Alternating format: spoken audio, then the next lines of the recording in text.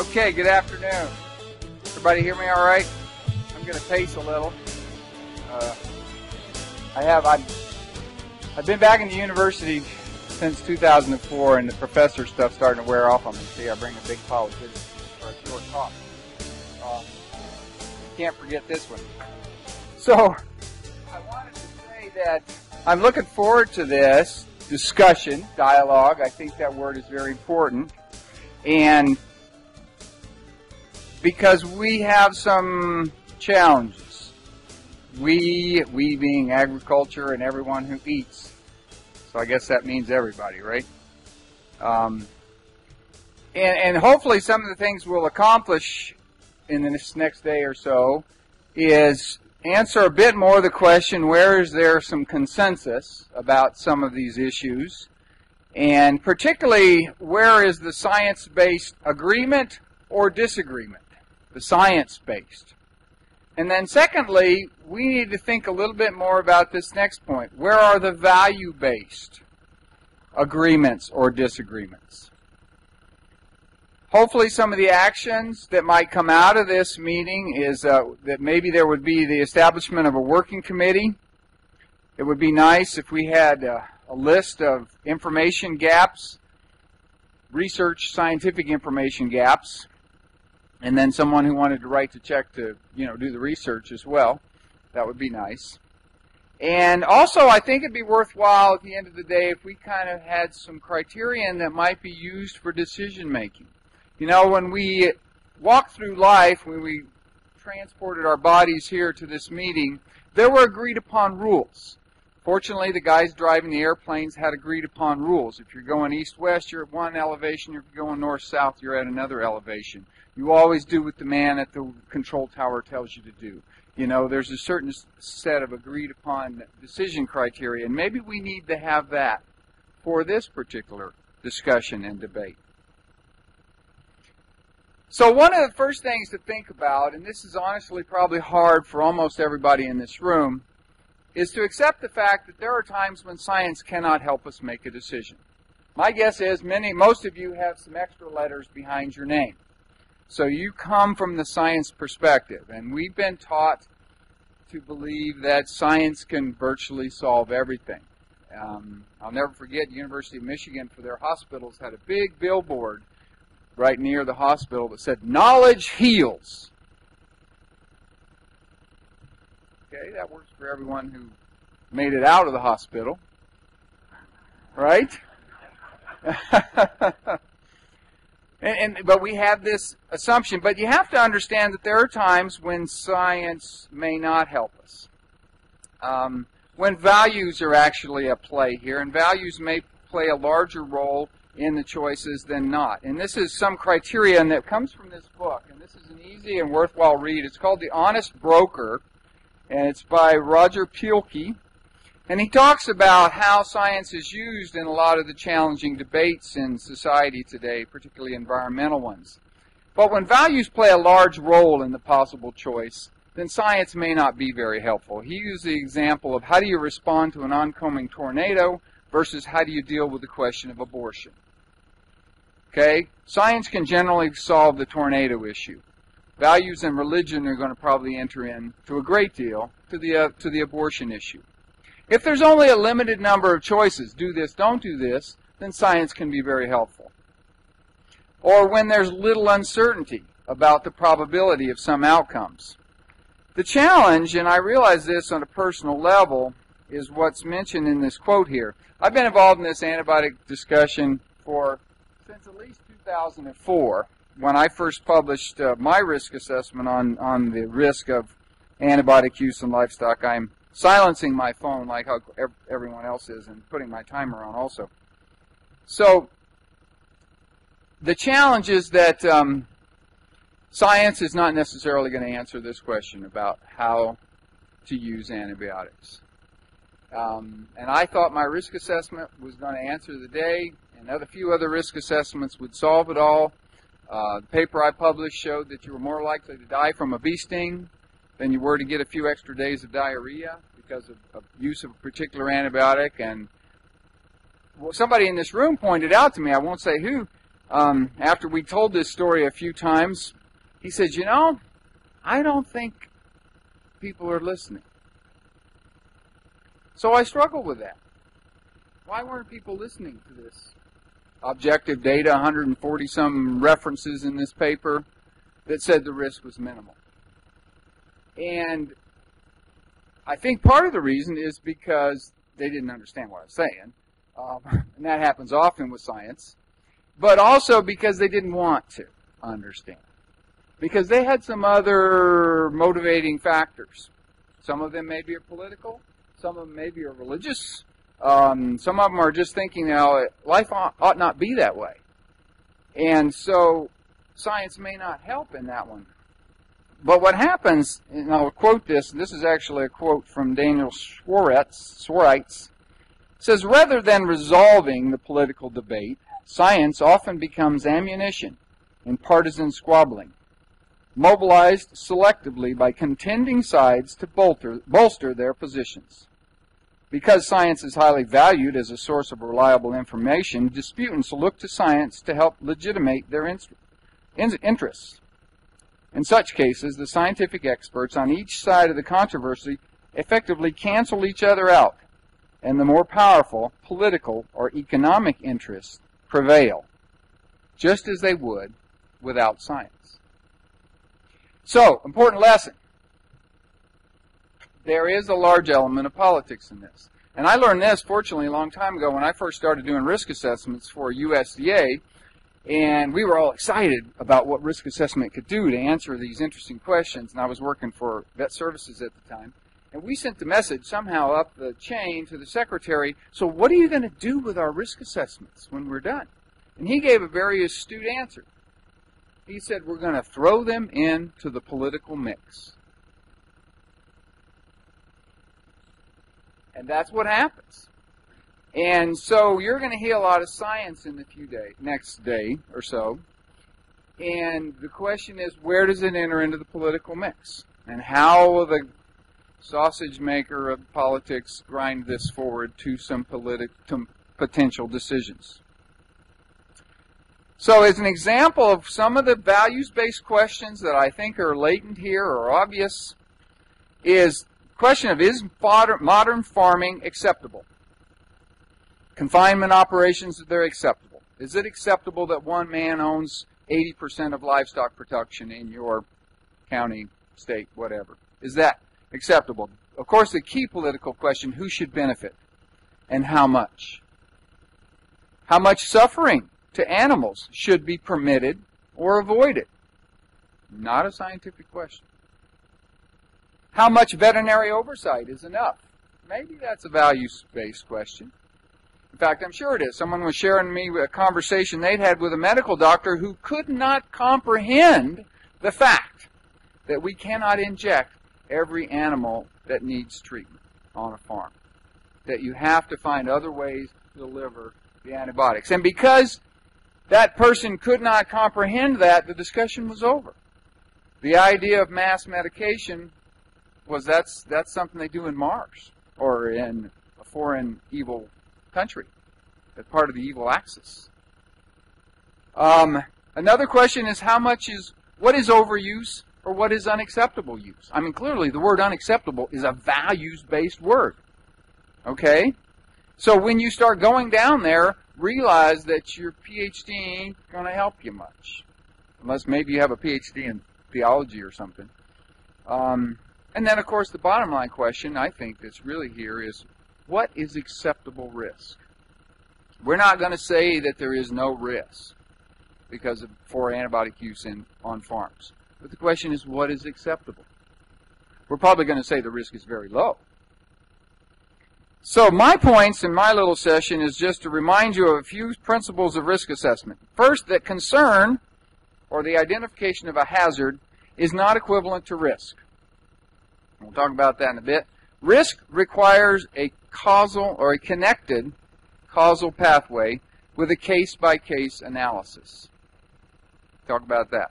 And then the alternative risk of suboptimal animal health may actually be higher than the risk of on-farm antibiotic use. And I'll try to explain that point. Okay, first one. Antimicrobial resistant bacteria. They sound nasty. They are. They are a hazard. They're found in many places. They're on farms, conventional farms, and on organic farms. They're found in the groundwater, deep ocean trenches. They're found in Arctic and subarctic seals. Find antimicrobial resistant bacteria. I'm sure they're on growth promoters. Wild boars, baboons. A new paper I just saw, 30-year-old permafrost, and they swear no current livestock or animals or anything has come in contact with that permafrost based on other genetic testing, but they find antimicrobial resistant bacteria there. Quote, they're found in places which are relatively untouched by human civilization. They're a hazard.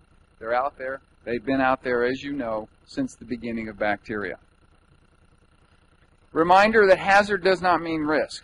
Water can be a hazard. What makes it a hazard? The dose. Okay, if that's me surfing, there is risk. Okay? So water has just become, in combination with dose, it has become a risk. Lots of hazards under your kitchen counter, or your sink. What makes them a risk?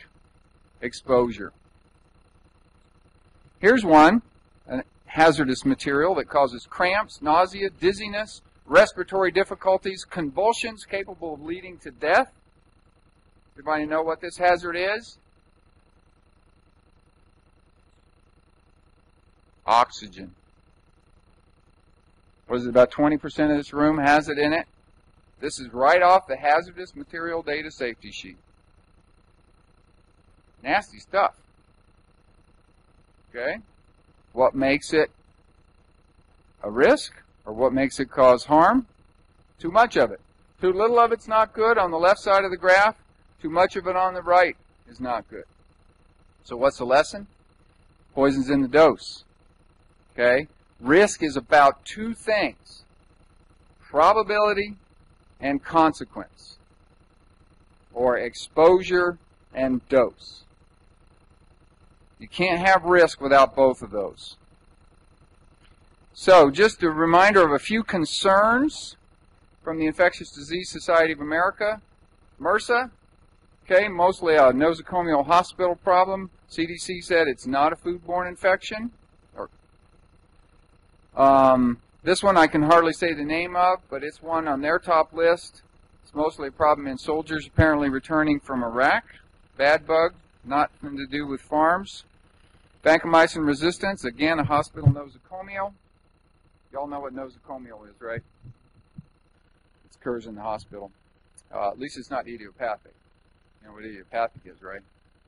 Caused by an idiot. Okay, the interesting thing is that we have VRE in this country. We've never used vancomycin resistant or vancomycin type drugs in livestock in this country. Pseudomonas. Okay, the interesting thing is this top list from this Infectious Disease Society of America, very few have anything to do with agriculture. Okay? We're thinking about my next point, which is connecting the causal pathway. Hazard creates concern. I appreciate what FDA says, and will talk to us about today, is the concerns that they have. Concern is not risk. Nuclear regulatory folks figured this out a long time ago, and they said, you know, we're going to have to do some risk assessment here, because people are really worried about nuclear energy.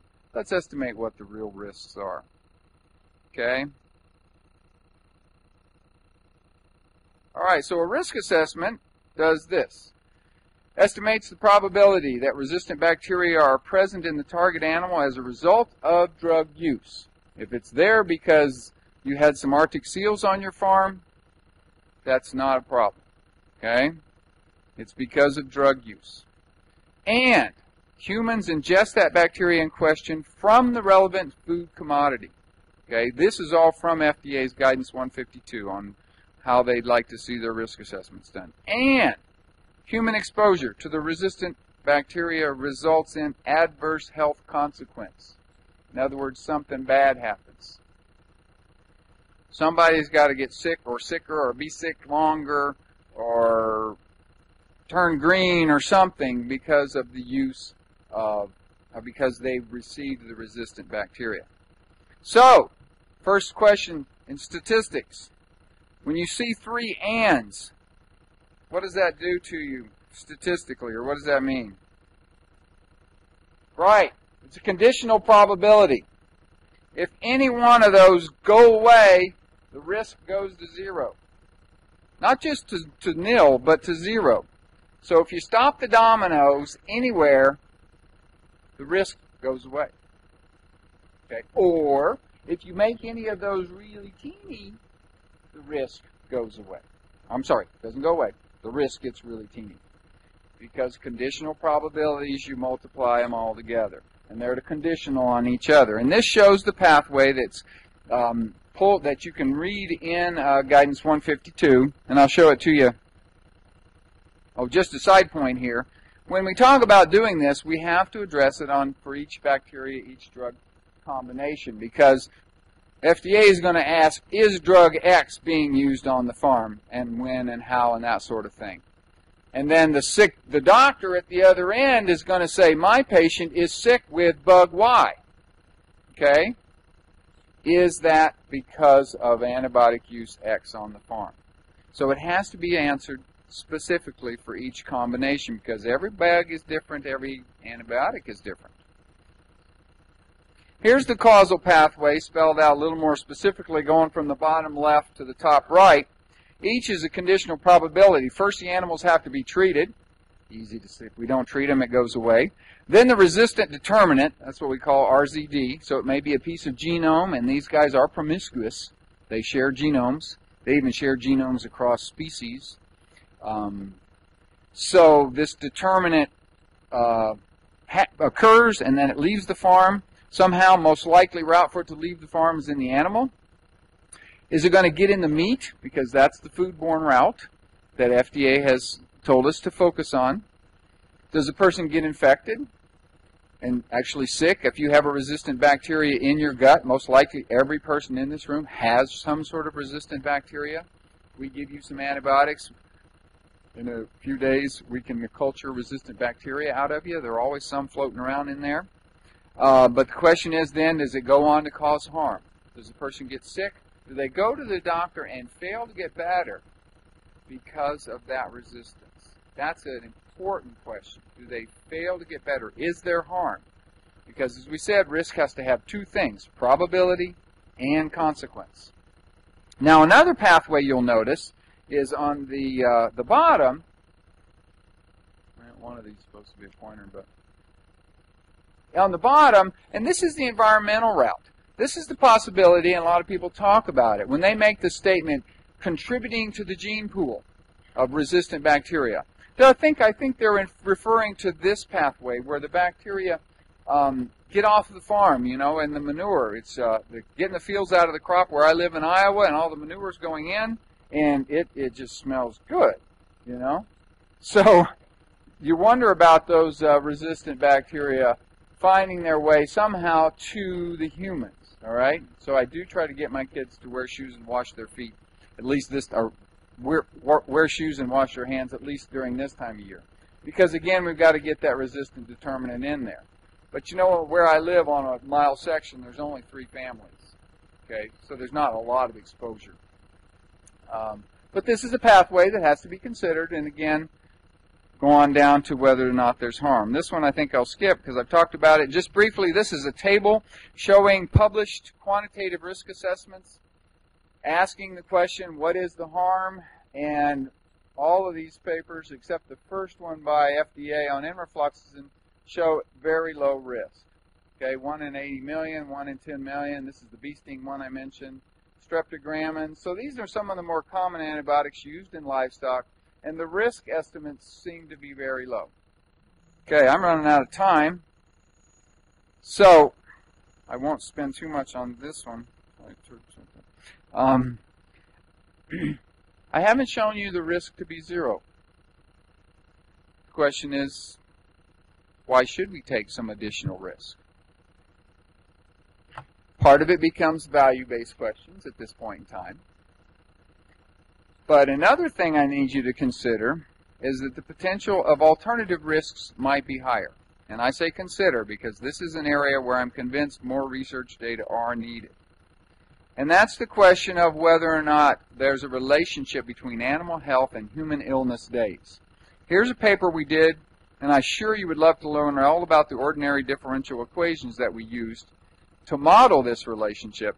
But because my timer dinged, I'm going to skip all that and simply show you that as potency ratio is the rate thing on the bottom, illness days are these variables. And essentially what this model showed as the relationship between sick animals and carcass contamination increased, then the number of illness days in humans increased. Which means something that we've learned back since 1906 in the Food Safety Act, healthy animals must enter the food chain. Even marginally ill animals need to enter the food chain. Okay? So, quickly show you the data, a couple studies that I've done in pigs to ask that question about that D potency factor. What we found is peel-outs go up. Peel-outs are when, I'll show you picture one in a minute. These are lesions, chronic respiratory lesions in pigs. Okay, pigs look great, pass antemortem inspection. As that percentage goes up, so does carcass contamination with Campylobacter. Okay, carcass contamination with Campylobacter most likely converts into illness days, human illness days. Same thing, another paper that's coming out in the Journal of Vet Research where we did a more detailed, careful study looking at carcasses with peel-outs and carcasses without. And we found that carcasses with peel-outs, I'll just show you the picture. The carcass on the left is a grade 6. 3 pathologists scored these, had peel-out. Okay? They remove all that material, but this carcass on the left is 90% more likely to be contaminated with salmonella than the healthy carcass on the right. So, when I say healthy animals make safe food, I'm not just giving you a company jingle. Okay? But that's only 2 studies, 2.5 studies. We did the Singer one was in poultry. I think this is an important point because no matter what we do to the livestock, whether we remove the antibiotics, whether we change the antibiotics, whether in the name of sustainability we do a number of other management changes, if we decrease animal health, there will be public health consequences. So I think that's an important take-home, and I would offer as one where much more research data are needed. So in summary, I think I've said these points. Concern is not the same as risk. The estimated risk is extremely low. The alternative risk may be much higher. So as we move forward in this discussion, let me offer these suggestions, and I'll get on our speakers this afternoon. I'll ask questions, and I hope all of you will ask lots of questions. Think about this. Something that a point that a speaker makes, or a point that a questioner makes, is that a value-based point, or is it a science-based point? If it's a value-based point, then we won't be able to answer it with publications. We'll have to answer it in some other way. Where does this fact, this factoid, this piece of data that someone presents, where does it fit into the causal pathway, going from concern to actual risk? Important questions. Next, another one that's real important is what's the level of uncertainty about this fact? I've shared with you that point. That last point that I make is still fairly uncertain. There's just a couple papers on it right now. What's the level of uncertainty? Are we really, really sure that this is a relationship between these two factors? And another one that we have to think about a lot more is what are the potential secondary or unintended consequences of an action? If we take an action, then what other things do we have to do? A great example is airbags. Okay? All cars have airbags in them now. But now you can't put your kid in the car seat in the front. Right? Any kid under X number of pounds can't sit in the front seat. That was not intended. They didn't know that was going to happen. Okay? Now my kids can't ride shotgun. Okay? So there was another great one I just read about in that book. In Mexico City, in order to reduce pollution, they said, okay, people with odd license plates can drive on Monday, Wednesday, Friday. People with evens can drive on Tuesday, Thursday, and Saturday. They implemented this thing, thought it would reduce air pollution. Air pollution increased dramatically. I know why? Everybody went out and bought a second car. So they had odd and even license plates, so there's more cars on the road. And usually the ones they bought were old clunkers that belched more fumes. So unintended consequences, we have to always think about those.